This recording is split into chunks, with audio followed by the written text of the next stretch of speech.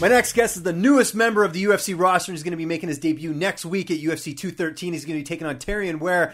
Cody Stamann joins me here on the program. Cody, how the heck are you? Hey, I'm doing a lot better since I got that phone call Wednesday. Yes, absolutely, man. And right off the bat, congratulations, Cody. This is a long time coming. I know you've been chomping at the bit for a while. It's finally come together. Just take me through that moment when you find out the contract signed. You're officially a member of the UFC roster. Right. So you and I have been doing interviews for over a year now, and feel like every single fight, it was like the next fight. Yeah, you think it's going to be let me get in the UFC? You think it's going to be let me get in the UFC? And I'm like, yeah, I do. I think I've done enough. So I can't say that I was surprised that I got the call. I knew that, I was definitely one of the top prospects in the U.S., and it was just a matter of time before an opening came up. Phone call Wednesday, hey, can you fight? Would you be ready? Yeah, of course. And then, you're just itching at the bit, and then you finally get that actual phone call where it's like, dude, you're in the UFC, like, here's 90 pages of paperwork to fill out, and everything happens like that. It was a pretty emotional thing. I was with my dad and brother, and I got it. I'm sitting there on the phone, oh my God, this heck. I always knew it would, but when it actually did happen, it was pretty. It was a really, really cool thing. That's awesome that your family was there when it all went down. That's I love hearing stuff like that. That's really cool. I should mention to my audience right now, it's June 30th. We're recording this at about 9:33 Eastern time. The news isn't public yet, so we can't really spill the beans out anywhere. Has it been tough, knowing since Wednesday and not being able to tell anyone just because you don't want to? UFC's kind of weird about that stuff. Yeah. It is really tough. You know what I mean? Because there are people that you absolutely have to tell. Like people that are going to be in your corner. Obviously, my family knows. There are a lot of people in my close circle that know, but I've pretty much given everyone the social media blackout. Like, absolutely do not put anything on social media. If you give me a lot of trouble, you could ruin this. Like, it kind of made it seem like, I don't know if it probably wouldn't happen, but it made it seem like it was like life or death if it did. So right, better be safe than sorry, right? It's it's just one of those things, I guess. How much of this sort of goes into KOP and Matt Frendo and putting you on those cards and kind of really putting the focus on you? I think a lot of fighters sometimes they'll go and fight for promotions and they get sort of buried on the undercard, but you've been the star for KOP. How much do you think that's helped you get this contract? Yeah, Matt Frendel and Josh Manley, those guys have taken really good care of me at KOP. We had a really, really good relationship the whole time I was fighting there. They were bringing tough guys in from out of town. I was pulling my weight, selling tickets. So it was a really, really mutually relationship. And, they did have a big hand in getting me here because I was fighting tough guys at home.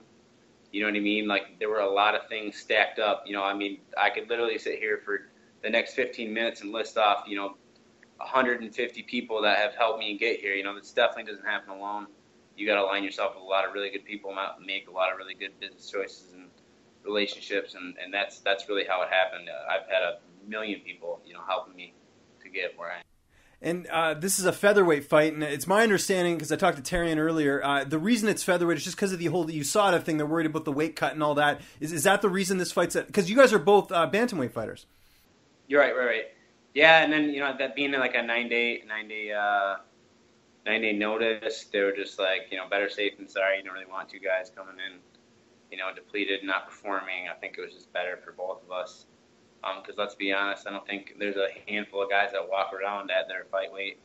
But most guys cut a lot of weight, at this level. So, it's definitely going to be beneficial for him and I.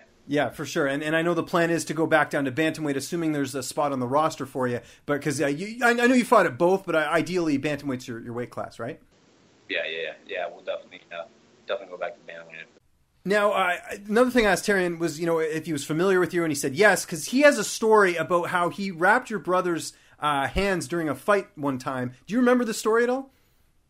No. Okay, interesting. I guess watch my interview after you're done this. But he talks about the story. He says you probably wouldn't have remembered him. But now that you are fighting him, you guys have the same management and everything. How do you feel like you match up against him?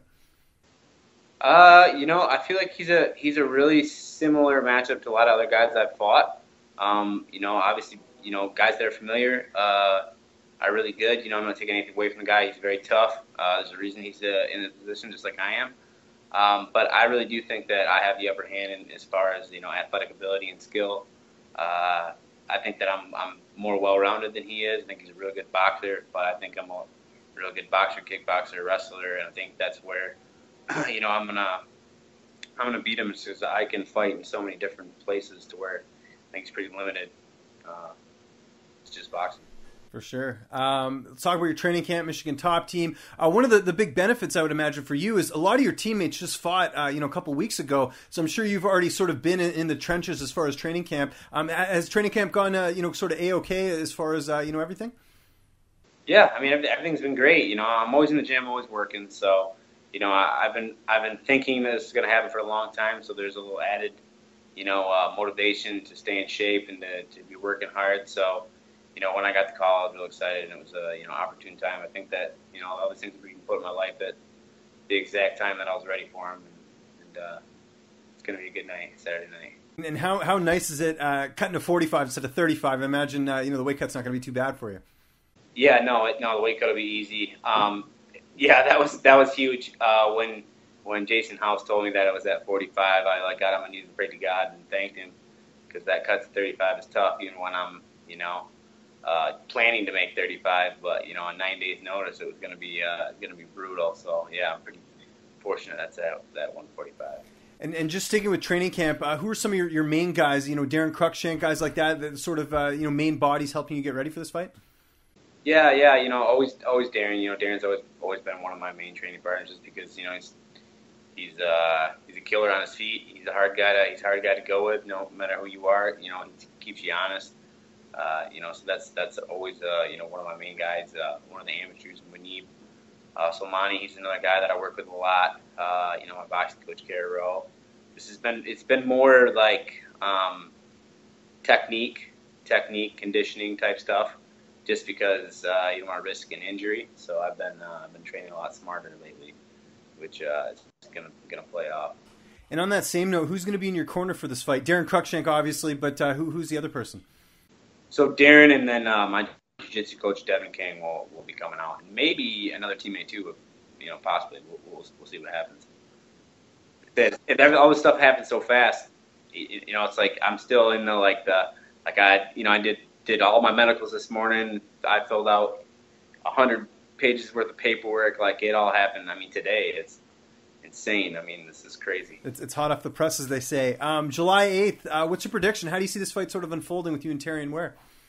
It's either going to be a fast knockout, or we're gonna have a long, drawn out war, and it's gonna go to decision. And I know at the end of the night, I'm gonna get my hand raised, and you'll be seeing me again, hopefully.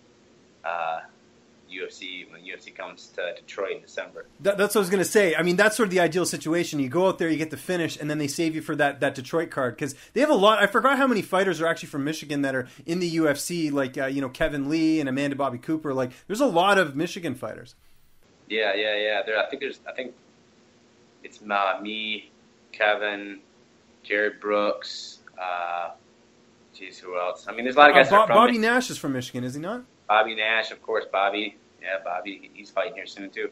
Jared and Bobby are both fighting like weeks after I am. So I mean, everybody's fighting like right next to each other. Everyone in Michigan. That's pretty cool.